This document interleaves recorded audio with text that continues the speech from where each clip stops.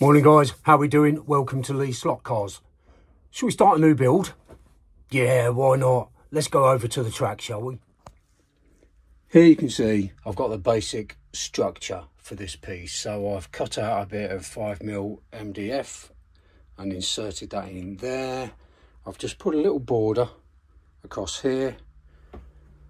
Framed the power base, giving it a coat of paint in black, so all this ties in quite nicely. So we've got all the black area here.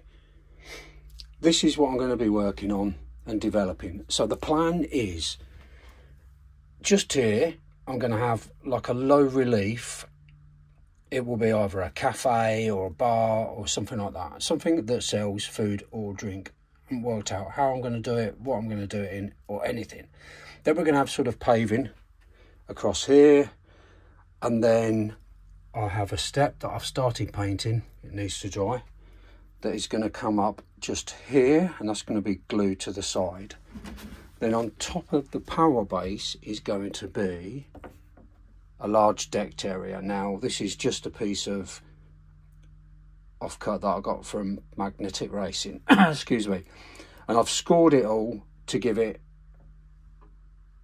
the appearance of having planks, like a decked area. So this is going to be a big decked terrace that's going to have obviously fencing of some sort around the top, and then tables and chairs and people having a beer, having a coffee, bit of scran, sitting there while watching the race. Fab. Over here, not quite sure. I probably will need to have some steps down. I don't know, is there room for a little kiosk there? Maybe, I don't know. This is all evolving, but I'm liking how it's looking so far, because this is going to be quite a big feature when it's all done. So the foundations are there. I have acquired this piece of land for developing, and I've started developing it. So I think the next thing I'm going to do is probably paint this, because I'm waiting for everything else to dry, the black paint to dry, and I haven't got loads of time today. So I think I'm going to paint this similar to what I've painted. Well, let me walk over there and show you.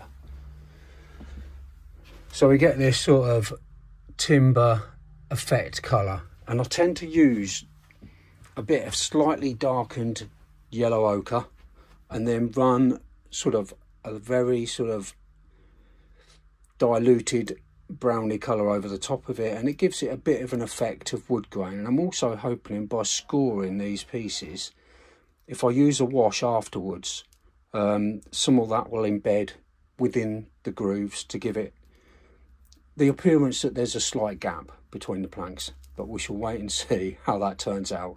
So that's probably all I'm going to do today. I have got a little strip left of this, so I think I'll probably put that in there.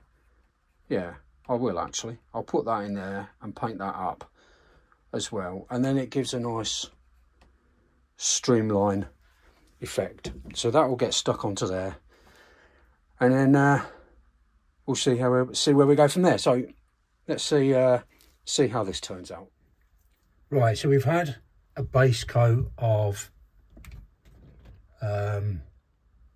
yellow ochre, and then I've gone over it with a little bit of this, burnt sienna colour. But that was done as a very sort of light, watery mix, and now I've just gone over it with a little bit of whatever colour that is, Mars Black, which is actually brown, but it's a very dark brown, and I've just gone over that. But it's, as you can see, it's mixed with water, and it just takes, I don't know, it just makes it look not so yellow, if that makes sense. Probably doesn't. And it looks a bit weathered as well, and every now and then I'll dab a bit more of the burnt sienna as well, just so you get the little red highlights. I'm not sure how this is actually going to turn out on the camera, because from my position it sort of looks like wood, which is what I intended to do when all said and done. I like these little red highlights every now and then. Well, I say red, burnt sienna highlights, and maybe I'll pop some around the corners and just mixing it, you know, a bit of burnt sienna, a bit of this Mars black. It's all a blend, because you know this decking will have been used quite a lot. It'll be a well trodden path, and I think it even looks like it's a bit of, I like the little light specks that are appearing. You can probably see it along here, and it looks like, you know, it's been bleached in the sun for a little while, or pedestrian traffic, so on, around the edges as well, which I'm liking this. This is almost like a work of art in itself. I might just not put it on my layout and hang it on the wall and say, this is a piece of decking. I might even win a Turner Prize for it, who knows. God, I do talk some shite, don't I? Sorry about that when I'm painting. But anyway, I think that is done. Pleased with that. Very pleased with that. So I think it's coffee time, and it'll give that a time to dry. And then the next thing when I come back is to work out what sort of fencing I'm going to have around the outside, because it has to be fenced off, because we don't want people falling in the road. So yeah, coffee time. Be right back.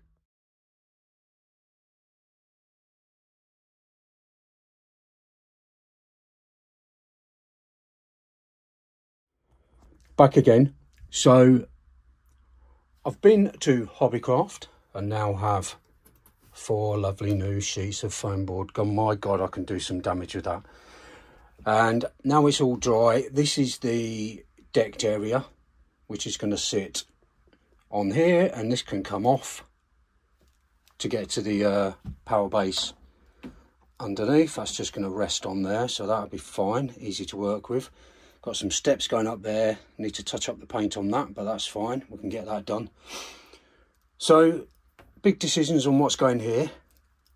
I'm going to have a kiosk up here and down here. Does that make sense?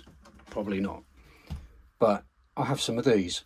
So what we're going to have is some of these supports at the back, and then the kiosk will be sort of here and slightly encroaching onto the decked platform, and it will be removable, so it won't be glued to this. It will just stand there leaning on that, leaning on 2 of these supports, maybe 4 of the supports, don't know yet.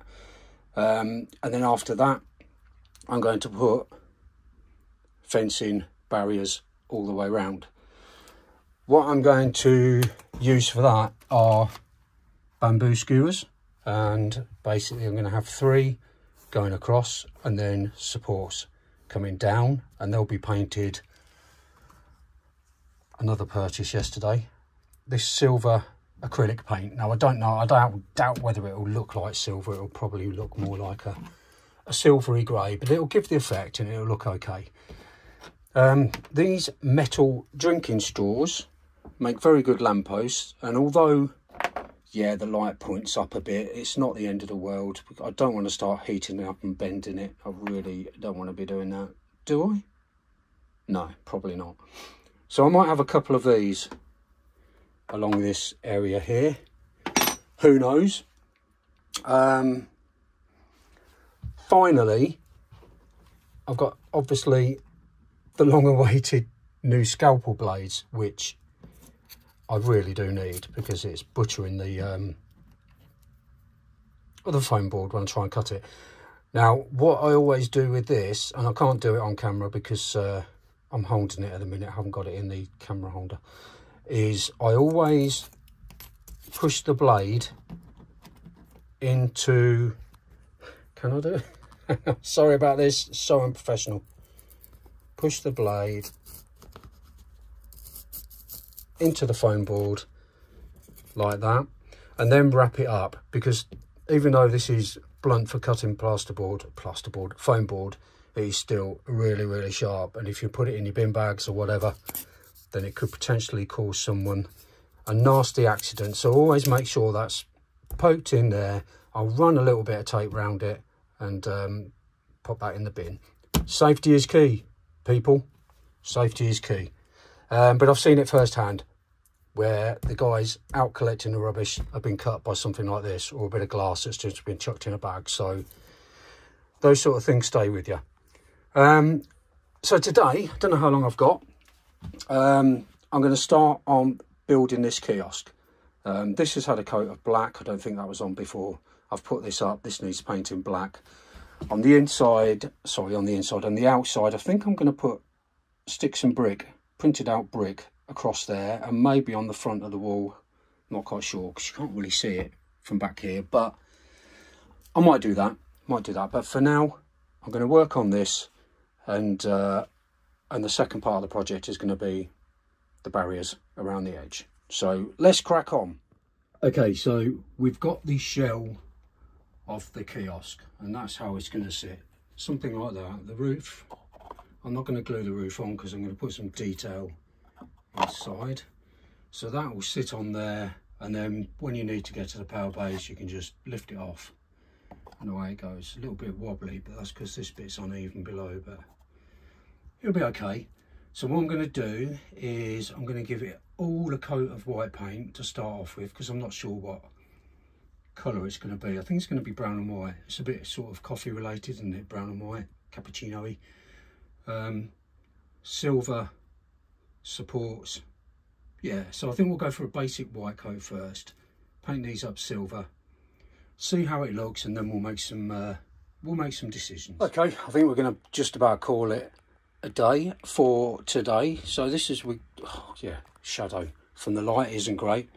So this was here before, so were the steps. So I've worked on the kiosk, and you will see that it is sitting in its place. It's up on its legs at the back. It's got little exit pathway onto the decking, stainless steel door. That silver paint is quite good, to be fair, as far as silver acrylic paint goes. If I turn the light off, no, you're not going to be able to see in there. How am I going to do this? By putting the light on and shining the camera without blocking it. There you go. There you go. So that's a start. That is the start of the kiosk. And what we're going to do is get obviously a sign at the top, and we're going to get menu boards and dress it up a little bit inside. But I think for the time being, I think we've got the structure there. It's had a coat of paint. It's looking pretty cool. And I'll carry on another day. So I'm going to lock up the shed, and I'll be back to finish off.